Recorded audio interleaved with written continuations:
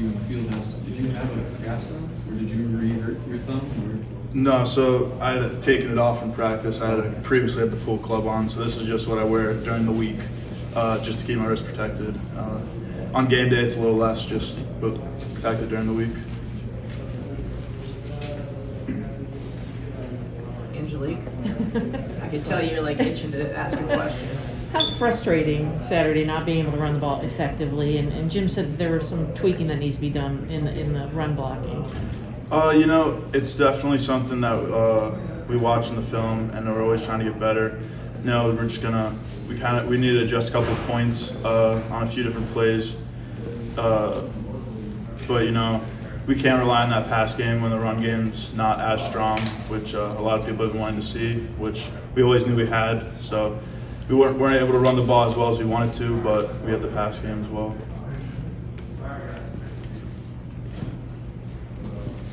Zach? You've been nursing or having a cast for a couple months. Has it been frustrating to kind of go back and forth with it and everything?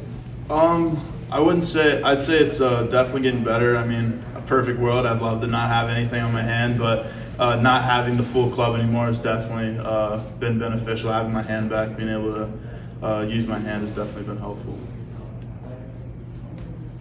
Angelique? Red zone efficiency isn't all on the offensive line, but how frustrating is it when you're down there and you just can't punch it in for touchdowns? When we get down the red zone, we want 7, not 3. But it's a full team effort. We do need to be better at getting touchdowns in the red zone, which we're working on. Is there something that's consistent, a symptom of something that's? I mean, I know you're a lot closed.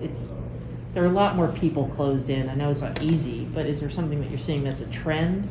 Once we get down there, everyone knows we like to run the ball. They start packing the box a little heavier. Mm-hmm. A few more guys than we can account for. So we're making adjustments. Awesome. Zach, what did you take away from the players' meeting yesterday? Describe a little bit about the scene and what was said and what you took away from it. I kind of took away with it. We're moving on. It didn't ruin our season. We still got everything we want in front of us. We're going to win out. And kind of just let it be the past. Tough loss, but we're moving on. Can't do anything about it. You guys gonna watch the rankings showing on or? I personally won't know. Isaiah? What gives you guys confidence about the ability to turn the page and to, like you said, you plan on winning out? What gives you guys that confidence that you can do that? I mean, we've been saying from the beginning that this team's special. It's been all sunshines and rainbows since the beginning, and I think everyone will see what makes this team special. Is something didn't go right, we had a tough loss, the ability for us to turn around and finish off the season strong.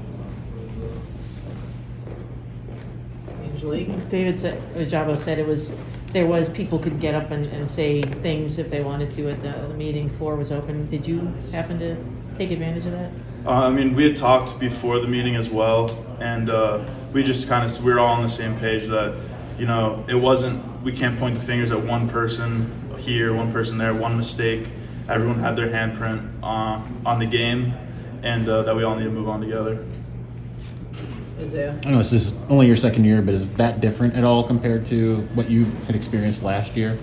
In what way? In the idea that everyone's taking accountability, that it isn't a lot of finger pointing? I would say definitely. I think last year we took a loss and it kind of affected us in going into the next week. I think this year it's different, and the ability that the leadership on the team has been able to help everyone just move on and get ready for this week.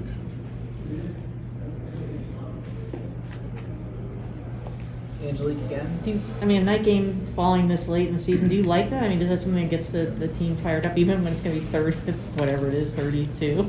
I don't mind the cold. I think it's going to be a great environment. Any night game in the big house, especially coming off the loss last week, the team's going to be pumped up, ready to go under the lights.